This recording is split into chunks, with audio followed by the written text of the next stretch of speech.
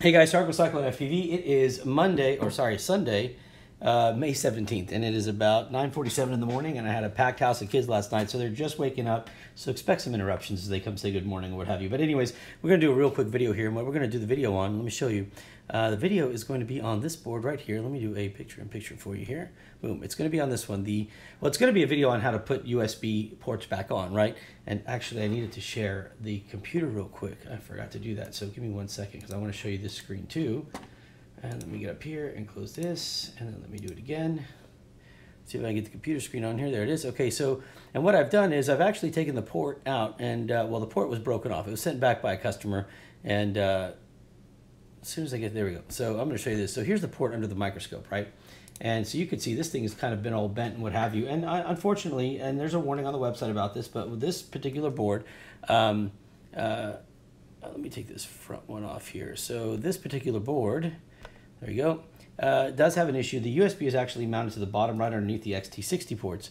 And so the problem is that people heat these up a lot and then go straight to plug in their USB, and that's kind of made this a little loose. So the warning is to be very careful, let it cool down and stuff. But people, it still happens, and then they get bent about it. And I was like, okay, look, let's see if we can show you how to fix this. So here's what I've done. I'm actually going to show you this under the microscope because we're going to try to fix this one. But if not, we'll just use a new port. But I'm going to just try to show you how this would work, okay? So the first thing is you want to make sure your pins are all straight and as best as they can be, right? And I'm applying my flux paste, this pen right here, this the flux pen right now, right? What I want to do is, just looking at this, it looks like these were really bent. I straightened them out initially, but I'm going to do a little bit more right here, just on this one. You got to be very careful because if you don't have a microscope, it could be a little bit harder to do this, but in either case, it's still possible.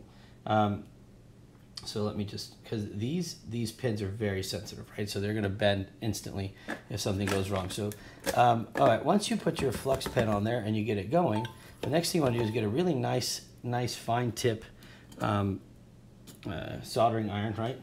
And we just want to apply a very, just try to tin these. And it's not easy to tin these, I'll admit it, but it's not that hard either. You just have to be careful. So I'm going to hold this in place with the tweezers, and I'm just going to kind of I'm going to brush some solder on here, and trust me, I know it's got it all together bridge, but that's fine. What I want to do is I just want to get it on and apply it, and then I'll go from underneath and I'll start pulling it off. Okay, little by little I'll pull it off and just leave it on the pins. Okay, so that's why you want, and then, now there's other ways. I don't have to bridge it, but I do it just because it makes it a little easier for me to make sure that everything's applied evenly.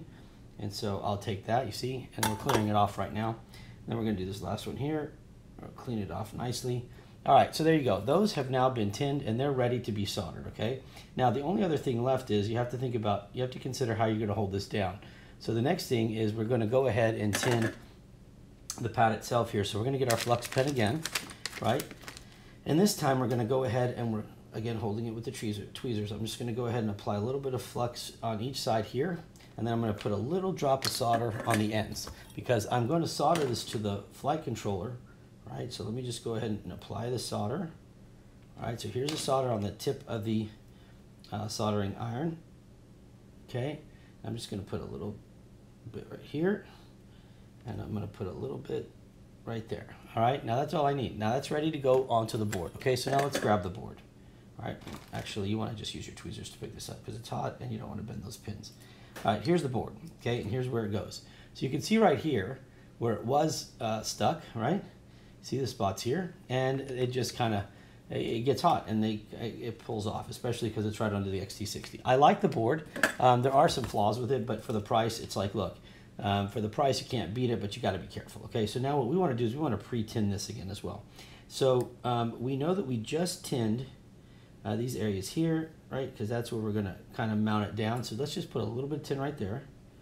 All right, let's pre-tin this area here. Let me get this to see if I can get this just to stick. Come on.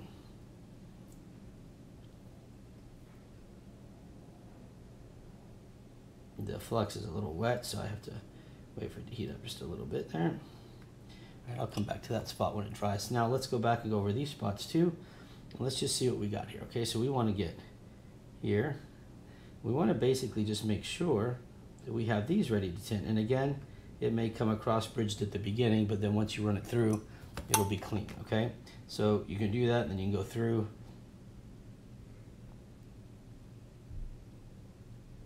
There we go. Okay, so those are ready to go. So now what I want to do is I want to take, I got to angle this in a way so I can get to it while you guys are watching. So let me see if I can do this. Now I've never done this under a microscope. I've tried and it's failed quite a bit. I've never successfully done it, but I'm going to try something new this time and hopefully this will work. So there's my board, right? And now I'm going to bring the USB port. Okay. And I'm just going to flip it over. You guys can't see this yet, but it is under the microscope. It's just not in view. So we want to make sure that this, God darn it, it's flying all over the place. Hold on. We want to make sure that it lines up properly, right? So let me grab that and let's see if we can get it to line up first, okay?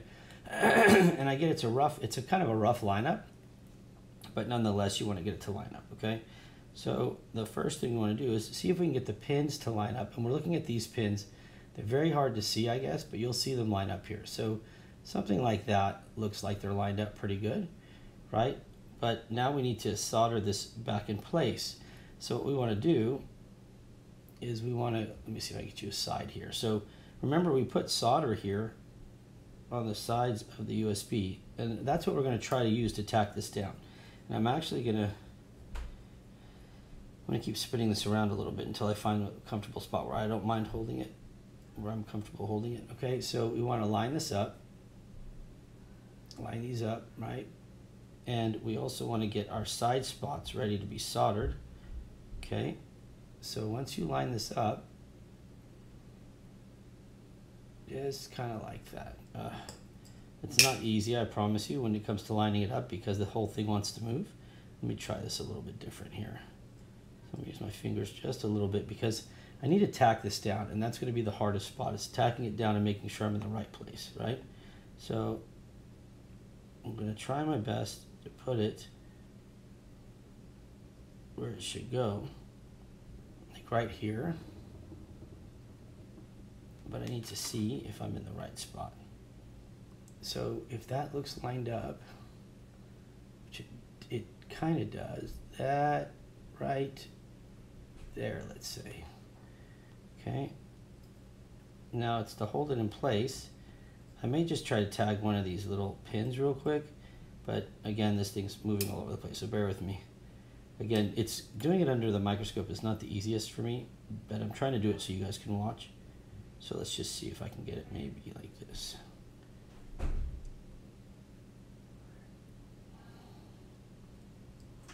I just want to get one spot right here, let's say.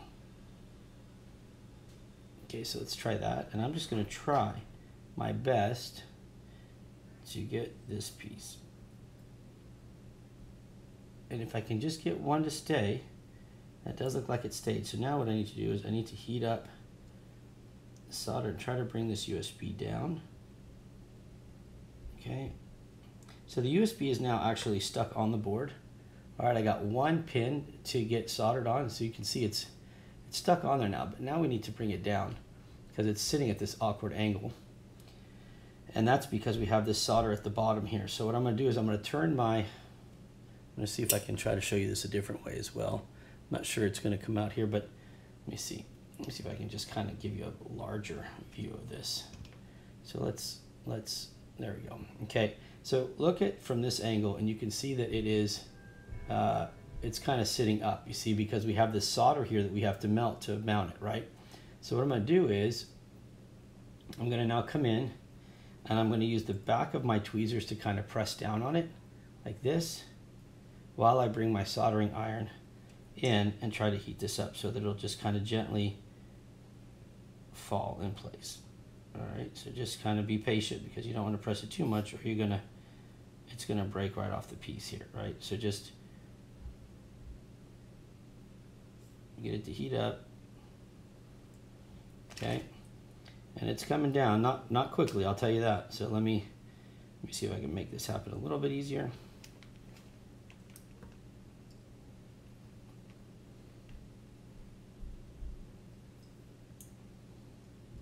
Okay, we got this side down. And now we want to go back. Let's see if we can get this side here.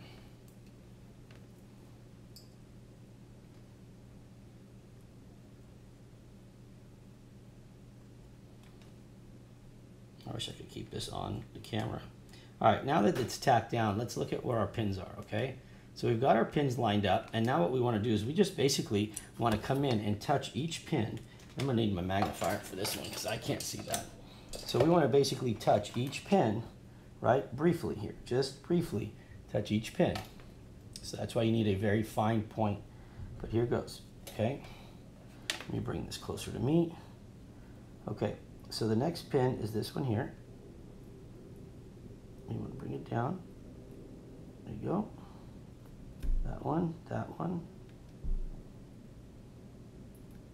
that one, that one, and that one.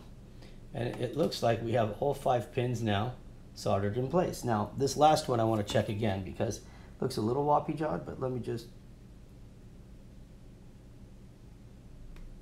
Okay, now I'm going to put just the smallest bit right there.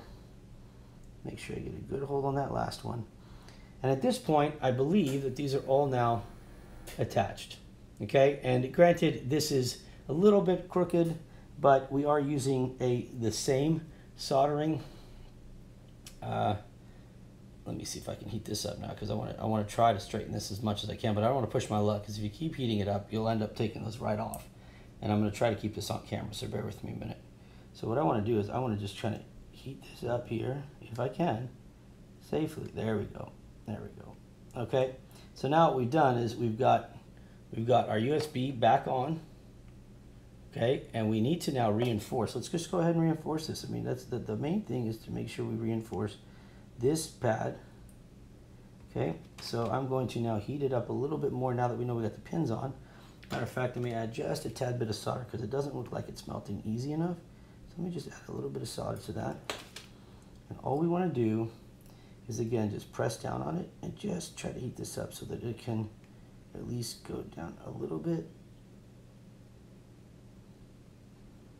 Or we can hold it in place like that. I mean, whatever, as long as we've got a solid, and it does look pretty solid. I'm looking at both sides of this. So I've got this one here as well. Let me see if I can focus on that for you. Okay, so we'll just try to clean this up a little bit, but it looks pretty solid on there.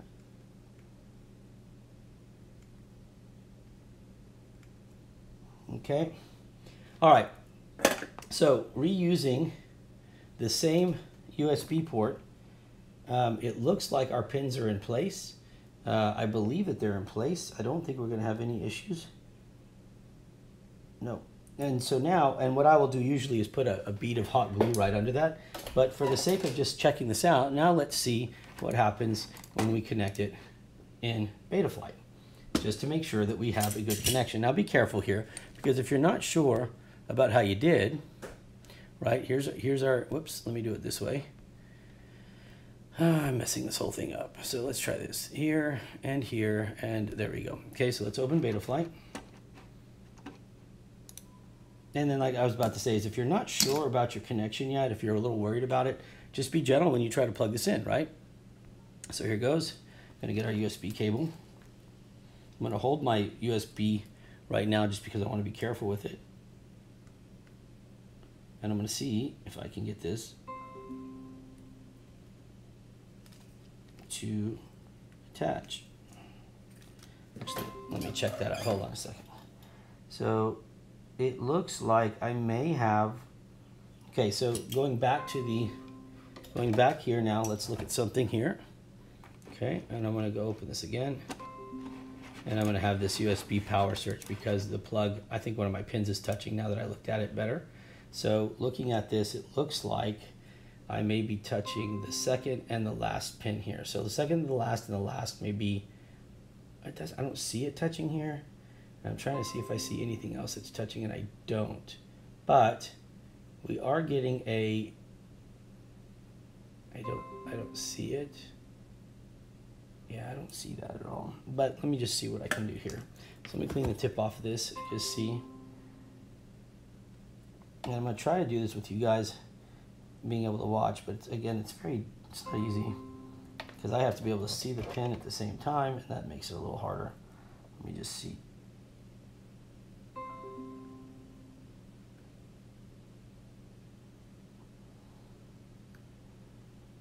Okay, now I'm pretty sure that those are not touching. So I'm really not sure unless there's something here. Let me check that. Okay, we cleared that out as well. So all in all, it looks like the pins are fine, but now I'm curious to see if it's gonna work. So let's just see.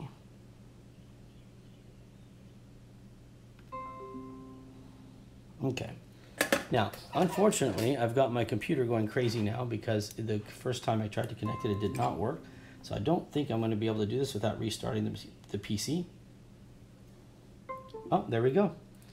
Look at that. So I think, okay, so that was that one pin. I don't think it was even connected. Now this, I'm going to let go. This doesn't need to keep popping out, but check this out. Oh my God. Okay.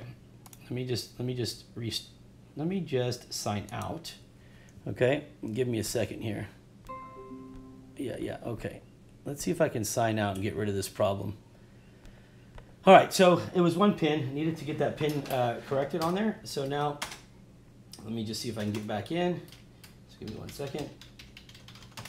And I'm sorry about that, guys. I usually would use a new USB port like I have here. I have a bunch of them, but I was trying to show you guys how to use one that you already had. So we're gonna see. Now I can tell you, hopefully this USB, I don't have to restart the computer, I'm hoping, but you can see right now we've got our light blinking, okay? So there we go. Let me make sure that we get that. I don't like my USB cable very much because it's, so there it is.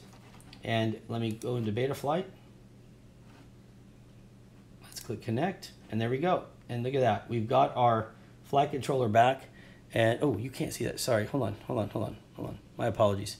I thought you guys could see this, but I forgot I'm not sharing the screen. Let me try this again. Forgot I restarted it. That's just very stupid on my part. Ready? Here, I'll show you now what I'm looking at. God darn it. My apologies. There. Okay, sorry. I thought I had the computer screen up, but you can see, there we go. So we're back up and running. USB is back on there. And again, guys, all you have to do is just be careful, okay? I mean, it's on there very sturdy now. I have no worries about this, all right? And so I'll take it off, and then we'll put it back on. And we should be back in, and there we go. Okay, no errors, no nothing. So I'm just gonna go ahead now and put some good hot glue around it just to kind of seal it in. But overall, this thing is perfect. And we'll go back now to beta flight, open it back up, because I thought you guys saw this. All right, and we're gonna click connect. And there you go, okay? So we've got our USB and everything is looking great. I have no problem with it at all, okay? Let's see, other than that, let's reset, let's calibrate, and then we could do, I mean, heck, we could just, actually, let me connect this here quick. My USB doesn't sit flat. This is really not the best cable to ever use, but it's the one I had available. But if you wanna just test this, watch. So we're gonna go to CLI type version. There you go, and we're using the Omnibus F4, so we'll just go ahead and update the firmware just to show you that it's working good. Let's go ahead and do that.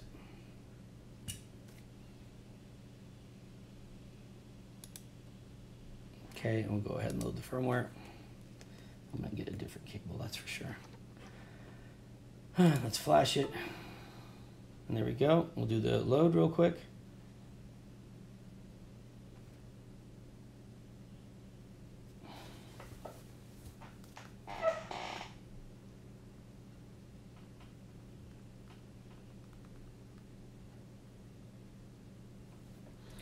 Let it flash.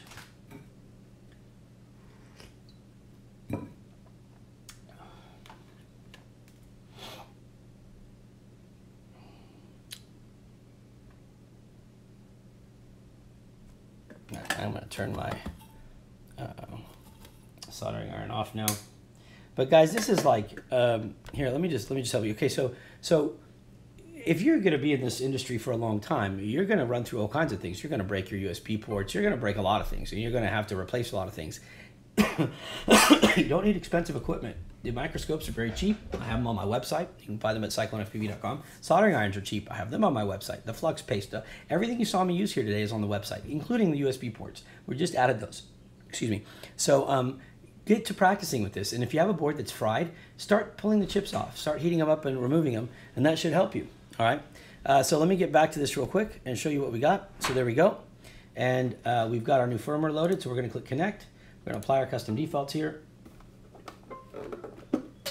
Okay, let's connect again. And there you go. And everything's good to go. Okay, so you can see, there it is, right? Everything's good. Okay, guys, I hope this helps. I hope that little bit helps you there.